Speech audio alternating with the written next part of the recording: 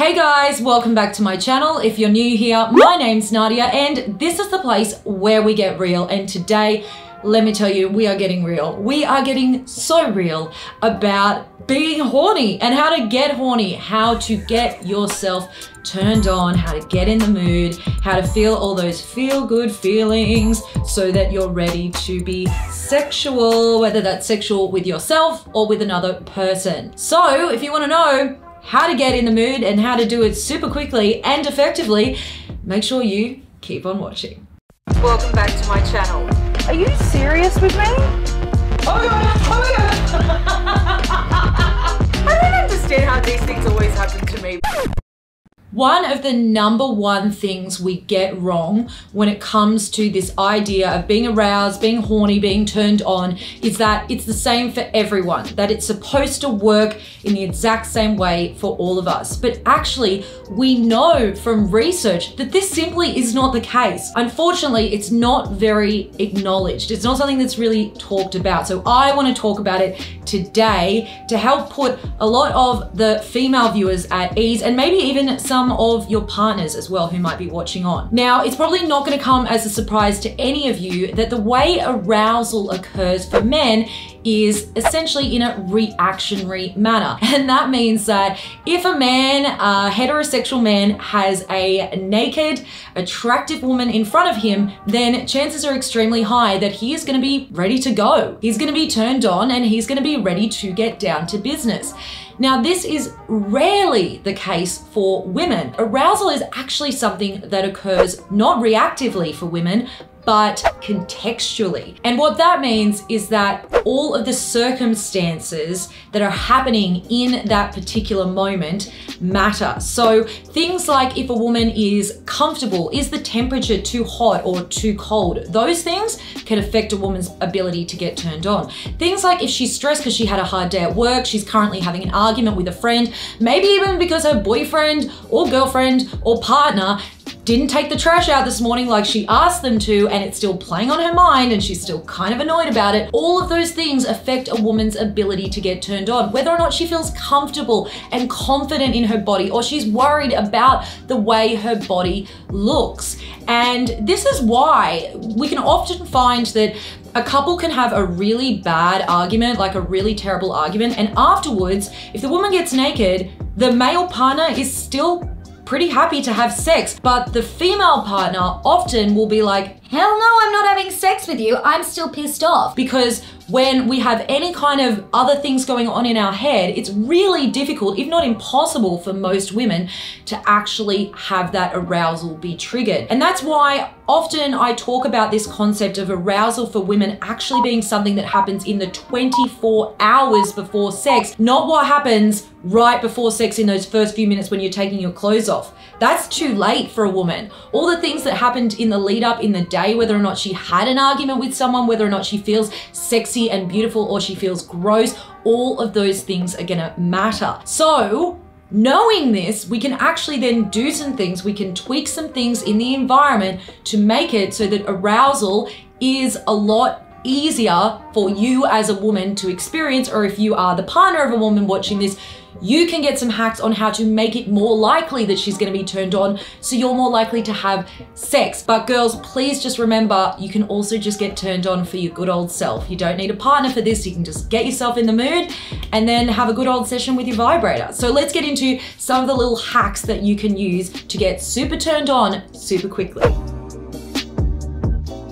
Temperature is so important for women and it's often really underestimated. I know personally, I've been in the middle of having sex with someone and they've thrown the blanket off me on a cold night in order to like straddle over me or whatever. And I've had to actually stop the sex and say like, I need you to put the blanket back on me because I'm cold and I can't actually just like concentrate and enjoy the sex. Because I was worried about being cold. Now, a really good tip if you're gonna be having sex and it's a cooler, time of year, is that you put socks on and you keep your socks on as a woman. Also, make sure the room is nice and warm. Make sure that you feel nice and comfortable and warm. Have a shower so your body is like nice and warm and heated up and you feel really good. Temperature is a big deal. Likewise, if you're boiling hot because it's a super hot summer's day, do things to cool yourself down. Make sure the room is cool. Put on a fan or stand in front of the fridge for a little bit. Go for a swim. Do whatever it is you need to do to cool down, because if you are overheated or you are freezing, it's going to be really, really difficult for your body to actually experience arousal. So if you know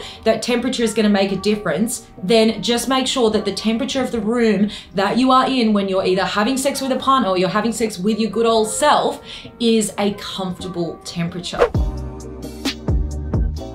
If you have ever felt stressed, you know what happens to your body when you're in that state. Things get really tense, and often for a lot of people, what will happen is their neck and shoulders will get really tight and it just feels like you can hardly move. I've honestly gotten myself so stressed in the past. I went through a period where I couldn't even like properly turn my head to the side, like my neck fully locked up just from the stress. And anyone who's ever been stressed, which I'm going to assume is probably everyone watching, knows just how tense and tight your body gets. Now, keeping that in mind, you can then maybe understand that your muscles in your neck and back aren't the only things that are getting tense and firm and hard and tight when you are getting that stress. Also, your muscles in your vagina are also getting tight, and not the good, sexy kind of tight, the uncomfortable kind of tight, the kind of tight that's going to make it really unpleasant for you to be penetrated, whether that's penetrating yourself with a vibrator or having a partner penetrate you with their fingers or a penis.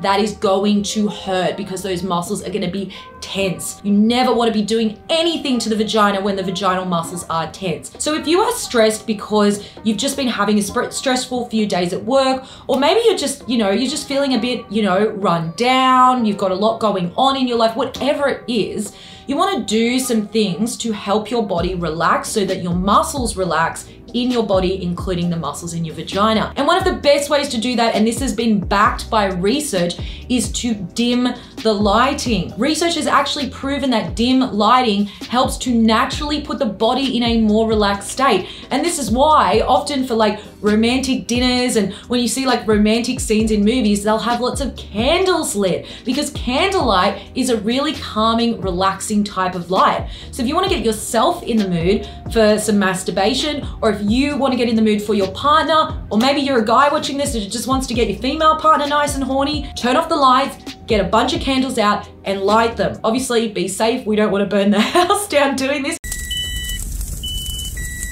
If you have a partner, get your partner to give you a massage. A massage is going to relax you, and you can even get them to massage you with a sexy massage oil. I actually like this baby from Astroglide. It's called O Personal Lubricant and Massage Oil, and exactly as the name suggests, it's a massage oil that doubles as a personal lubricant. So this is like the perfect game changer for getting super horny. Have your partner rub this into your shoulders and wait until you're feeling really relaxed, and then have them start to run it down your back and go in between your butt cheeks and then down underneath your vulva and onto your clitoris. Now, the only thing that you do need to keep in mind is oil-based lubricants like this baby are not compatible with condoms. So if you are having sex with a condom, you should not be using an oil-based lubricant. In that case, just reach for a regular water-based lubricant. But if you are having sex without a condom, maybe if it's a long-term partner that you don't use condoms with,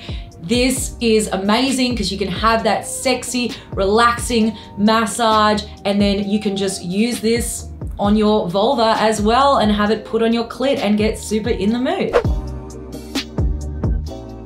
Speaking of lubricant, this has to be hands down one of the most underrated things when it comes to female arousal.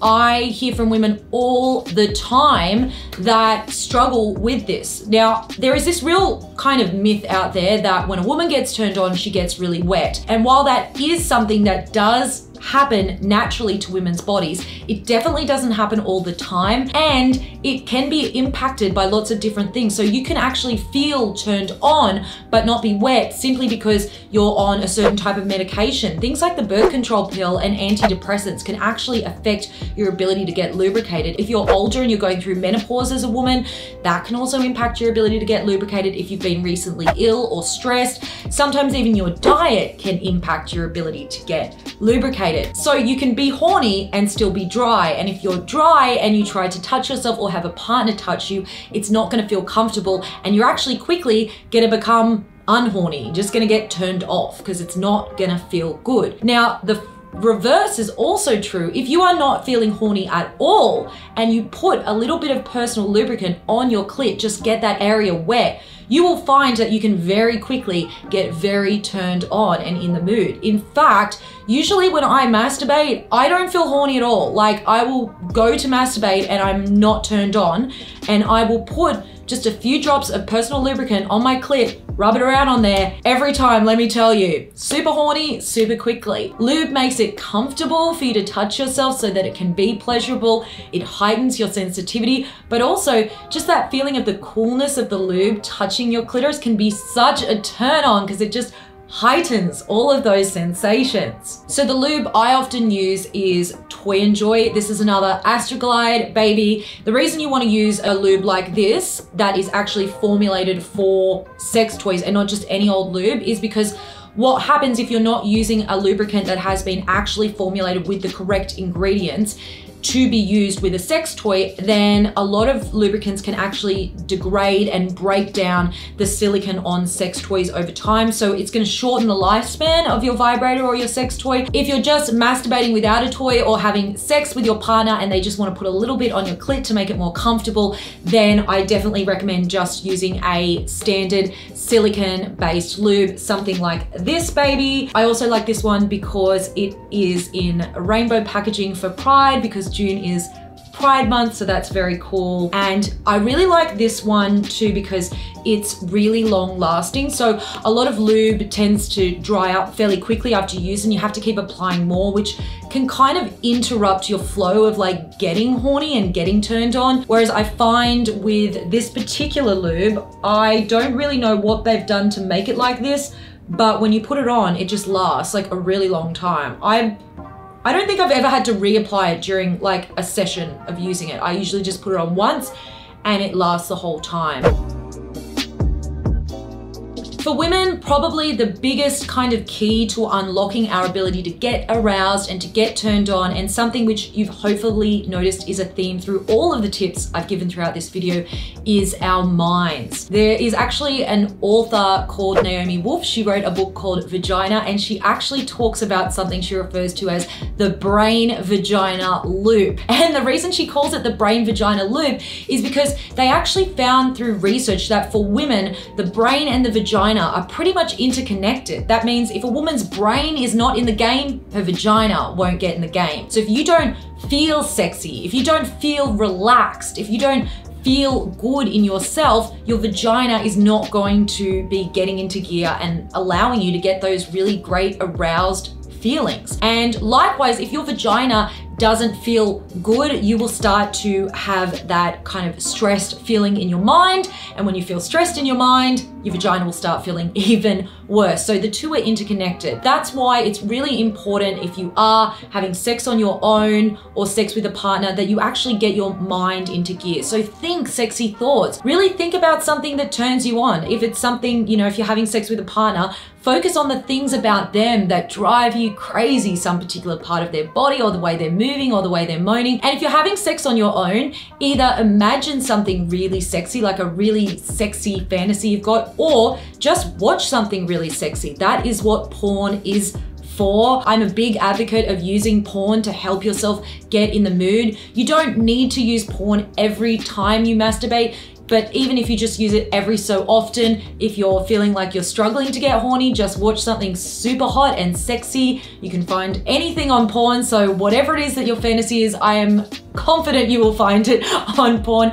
And then just watch that to get yourself in the mood, because once your mind is thinking those sexy thoughts, your vagina is going to follow and you will start to have those turned on feelings. That's when you want to work in the lube and really focus on your clitoris, because for most women, that's how most women are able to get super aroused and to actually orgasm is via the clitoris, because there are so many nerve endings down there. Around 8,000 of them, in fact. So definitely pay some attention to your clitoris, get your mind into gear, make sure the environment is relaxing, and you are going to find that it is a lot easier to experience arousal, to get turned on, to get horny, and to get yourself in the mood. But if you have some other tips and tricks on things that have worked for you for getting horny and in the mood, then please, by all means, share them in the comment section down below. Let's all help each other out with our tips on getting horny.